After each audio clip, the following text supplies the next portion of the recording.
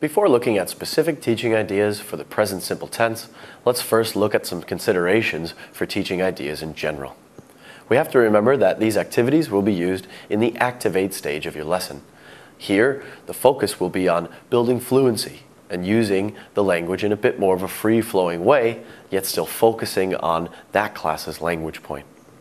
We also have to consider the appropriacy for a number of factors.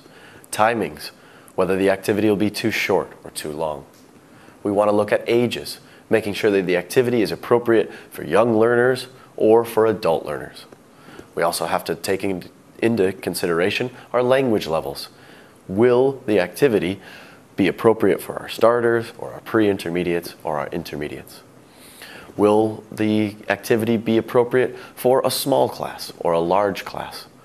And last but not least, certainly we have to take into consideration our students' culture and their interests, making sure that the activity is appropriate for either one.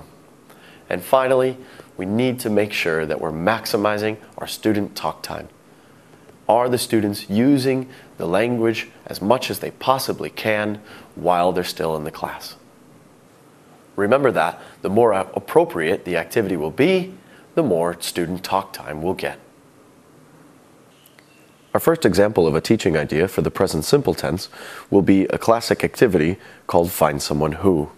Here, we'll be trying to find someone who has a general truth, such as the ability to play a musical instrument or the fact that they have a brother and a sister.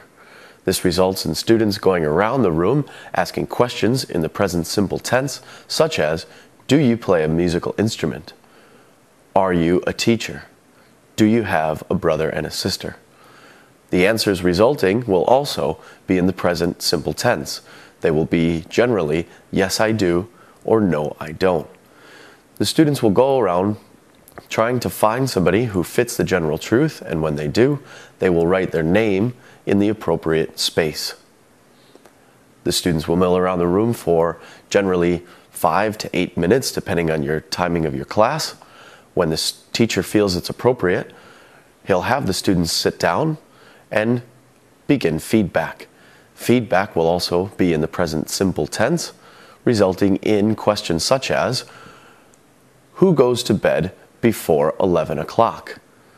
Students will raise their hand and also report in the same tense, saying the name of a student in the class, such as, Jim goes to bed before 11 o'clock.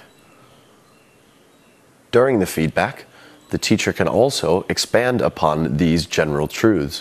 When the teacher hears that Jim goes to bed before 11 o'clock, the teacher can ask, why do you go to bed before 11 o'clock? Do you always go to bed before 11 o'clock? The same can be done for musical instruments. What musical instrument do you play?